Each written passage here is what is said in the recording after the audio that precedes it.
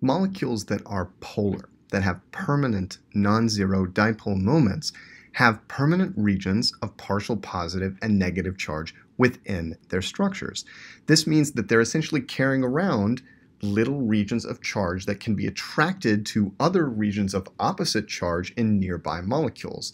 The attraction between opposite partial charges across two polar molecules is known as a dipole-dipole force.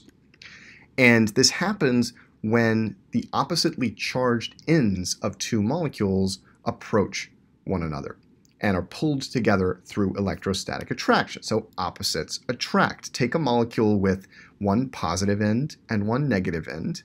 If that molecule finds itself nearby another molecule such that the positive end of the second molecule is nearby the negative end of the first, those oppositely charged regions will attract one another. This is known as a dipole-dipole force. And you're seeing two orientations here in which this can happen, a kind of head-on orientation right here, and a side-on arrangement like this, where the two molecules are side by side, but their oppositely charged regions are still relatively close to one another.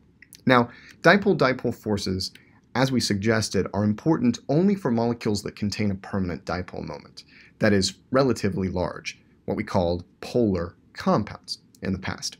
And because we're dealing here with permanent dipole moments that are relatively large, certainly relative to the instantaneous dipole moments that show up in London forces, dipole-dipole interactions tend to be stronger than London dispersion forces as a general rule. So we're going to keep this in mind, and when we survey the strengths of all the possible intermolecular forces toward the end of this section, we'll see it again.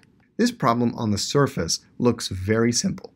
We're simply asked to predict which will have the higher boiling point, N2 or CO. In essence, we've got a 50-50 shot at coming to the correct answer.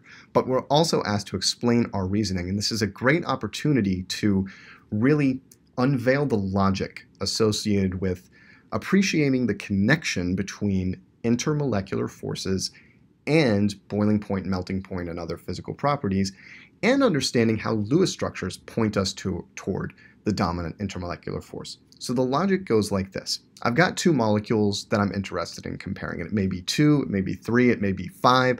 No matter how many molecules you've got, the logic is basically the same.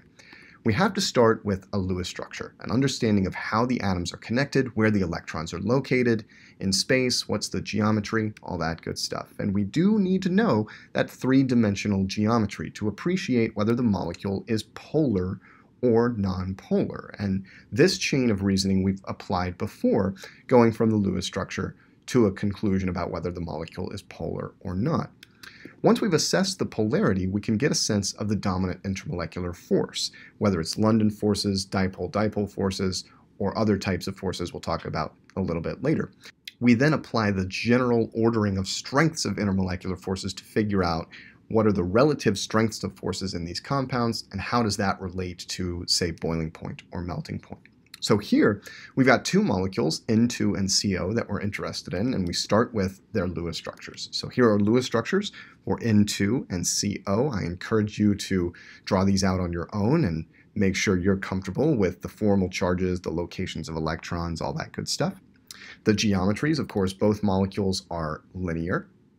And in terms of polarity, CO does have a permanent dipole moment. It involves carbon and oxygen connected to one another, opposite formal charges. There's definitely a dipole moment in that molecule. It is polar.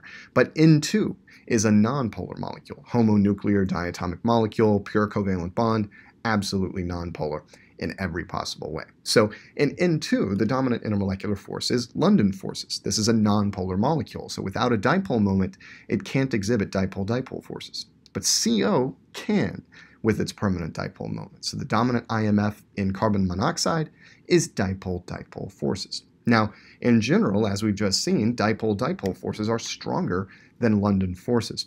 This means that CO will boil only at a higher temperature than N2. The boiling point of CO is going to be greater or higher than the boiling point of N2. And the reason is, with the stronger intermolecular forces, it takes a higher temperature, more kinetic energy of the molecules in order to overcome the stabilizing effect of the intermolecular forces in CO, those dipole-dipole interactions.